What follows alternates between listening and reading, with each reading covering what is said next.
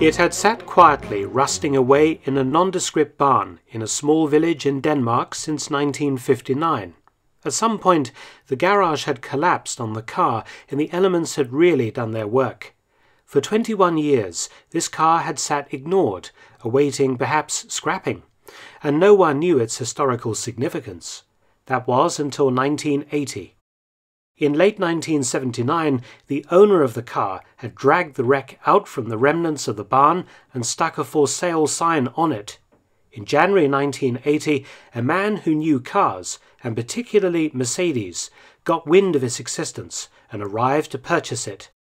Lauritz Lauritsen had been an engineer for Mercedes-Benz for decades, and he had realized that the ruin from the barn was at least a significant vehicle that, if restored, would be a valuable and collectible item. But, like any good detective story, the more Lauritsen examined and worked on restoring the car, the more strange things he noticed and the more historically important the car became in his mind.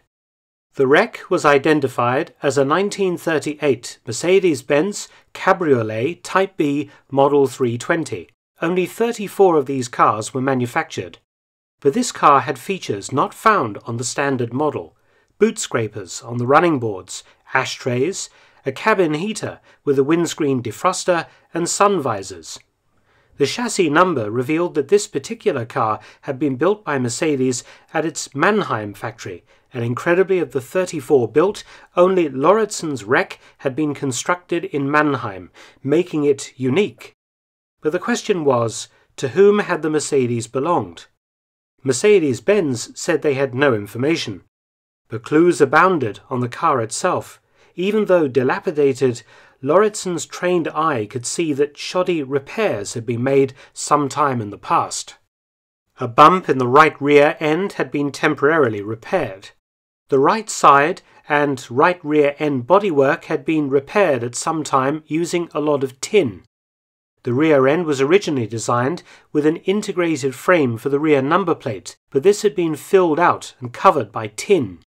And once Lauritsen had repaired the car sufficiently that it could be driven, he noticed that the right rear wheel shaft was bent. Clearly, the Mercedes had suffered very serious damage earlier in its life to the right rear of the vehicle.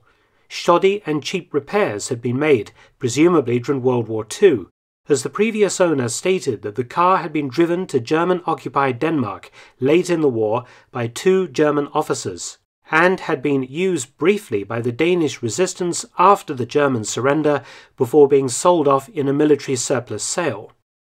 But who had driven this Mercedes during the war? Who had used a Mercedes-Benz 320 with these unique features and additions, as well as the damage? After much research, Lauritsen came up with a chilling name: Reinhard Heydrich, the Butcher of Prague. Even more incredibly, the old damage to the car exactly matched the damage caused by the bomb that mortally wounded Heydrich on a Prague street on the 29th of May 1942, one of the most significant events of World War II. The unique specifications on the Mannheim-equipped car, the same damage, it was incredible. The car of the second-in-command of the SS and the ruler of German-occupied Czechoslovakia had somehow wound up rotting in a country barn in rural Denmark. It seemed to be the barn find of the century. So, who was Heydrich, and why was the car significant? Reinhard Heydrich was Himmler's number 2 in the SS, chief of the Reich Main Security Office, controlling the Gestapo, the SS Security Police, the Sicherheitsdienst or SD, and the Kripo, the Criminal Police. He would also chair the January 1942 Wannsee Conference that worked out the details of the final solution to the Jewish question, setting in motion the Holocaust. Even Hitler once described the 6'3" Heydrich as the man with the iron heart, and in September 1941 he had been appointed Deputy Reich Protector of Bohemia and Moravia, in place of the Reich Protector Konstantin von Neurath, judged by Himmler and Hitler to be too soft on the Czechoslovaks.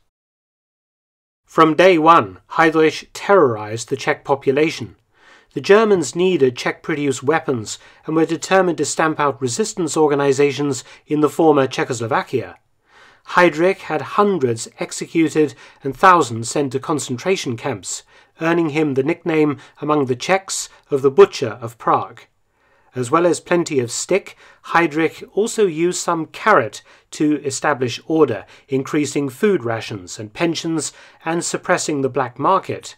But the ultimate German plan was to remove 2/3 of Czechoslovaks to the east so that the land could be settled by ethnic Germans.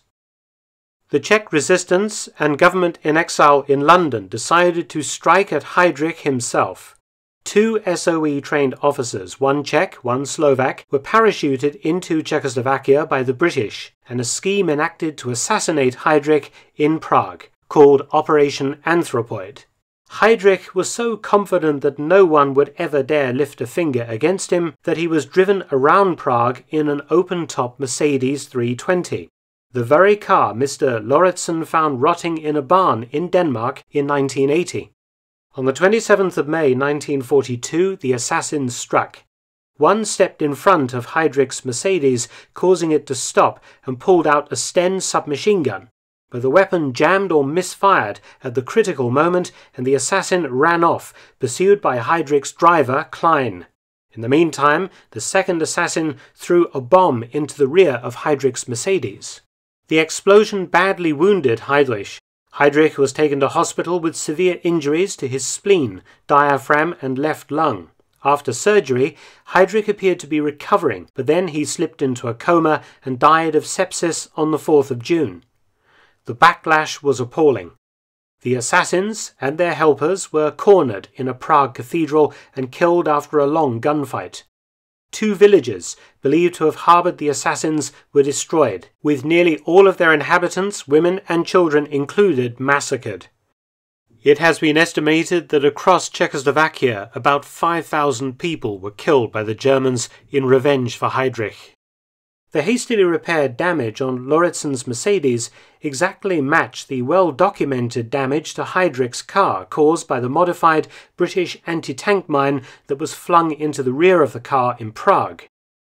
Lauritsen spent 11 years lovingly restoring Heydrich's car back to immaculate condition.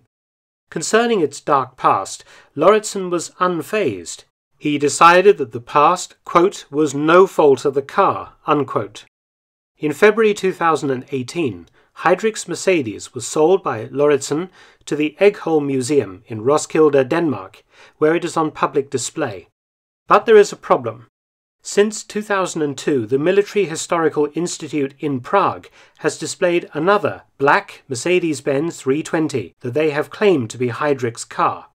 Investigated by historians and car experts, they have determined that the damage on the 320 in Prague does not correctly match photographs of Heydrich's car, and indeed the Mercedes has some design features slightly different from Heydrich's unique 320. The features are only found in photographs of Heydrich's car in Prague after the bomb attack and on the 320 now in Denmark. It appears that the 320 in the Prague Museum belonged to the commandant of Theresienstadt prison and concentration camp in Czechoslovakia, SS Hauptsturmführer Heinrich Jürkel, who was hanged for war crimes in 1946. It has been damaged to make it appear to be Heydrich's vehicle. Perhaps what is more surprising is the survival to the present day of not one, but 2 Mercedes 320s, intimately involved in one of the darkest chapters of European history. Both cars stand as memorials to the plight of the Czechoslovak people, and their brave assassination of the man with the iron heart.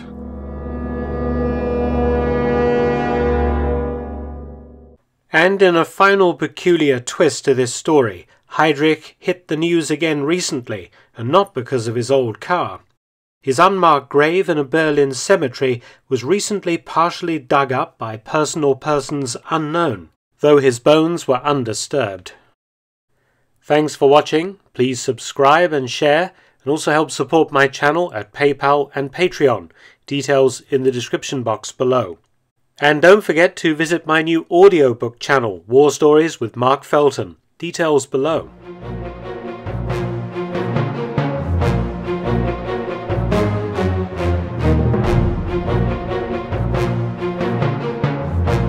Felton.